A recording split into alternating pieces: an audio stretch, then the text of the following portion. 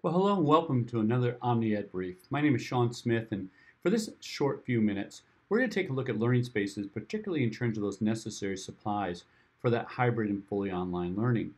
Now, of course, when we go face to face, when we're still at home, when we're a variety of things, there's a number of things that come into play. Overall, you may think organization, yes, but a little bit more. First of all, at the beginning of any school year, we receive lists.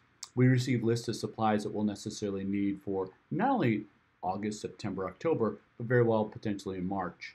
Now, with a hybrid fully online that we're experiencing right now, we're also getting things from school districts. We're getting things from not only an individual teacher, but the school. We're getting things from other organizations. We're getting ideas and lists from the state.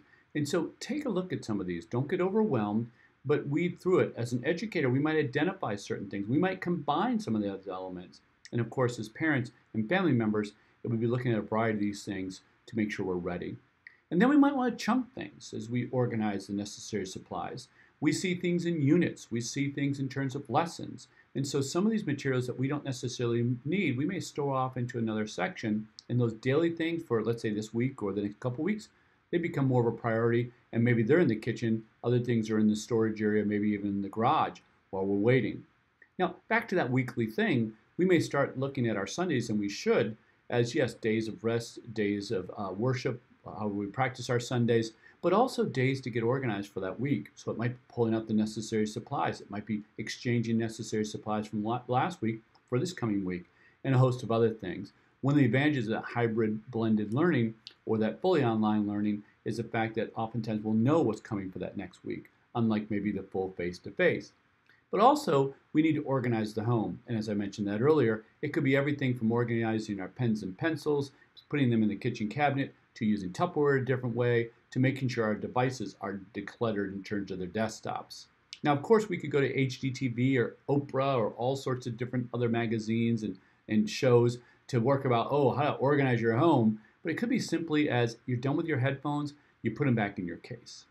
Oh, and recharging, it may be at the end of the day that not only do we recharge for the next day, but also we might take them out of our bedrooms, keep them away from us from a distraction perspective. Once the day is done, learning's done, it might be a nice thing to avoid that technology. But also in terms of organization, as I mentioned before, it might be putting some material there where we're working in our bedroom or in the kitchen, and the other material that we don't necessarily need for that week in another spot. But it also could be color coding things.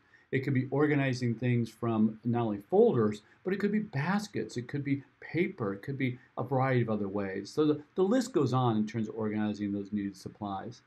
So those are a few ideas. I hope this was helpful. Feel free to return back to OmniED briefs at any time. We cover lots of different topics. And of course, visit omnied.org for much more materials on meeting the needs of all learners in our schools today.